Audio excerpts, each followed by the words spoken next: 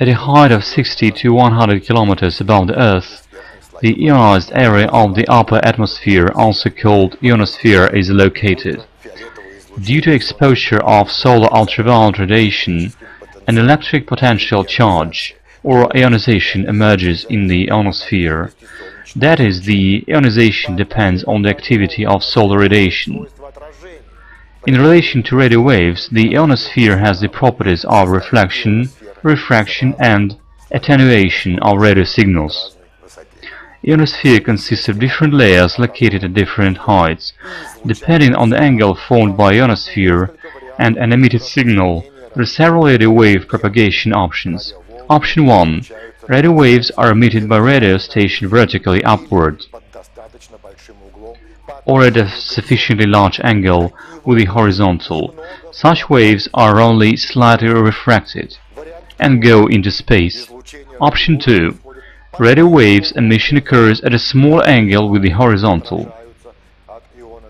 These waves are reflected from the ionosphere and go back to the Earth, though they are attenuated or damped out. When reaching the Earth, they are reflected one more time and go to the ionosphere. In such a way, in discrete steps, a radio wave may pass considerable distances commensurate with the diameter of Earth. That is, radio waves can go around the Earth. In the case of such propagation, there are some areas where the waves just can't get, so the reception of these signals is impossible. Such areas are called dead zones.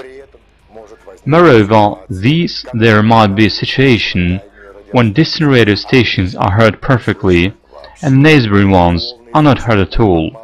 Waves emitted at a small angle to the horizontal may be reflected from the upper atmosphere, then reflected by the lower atmosphere, then reflected from the upper atmosphere again.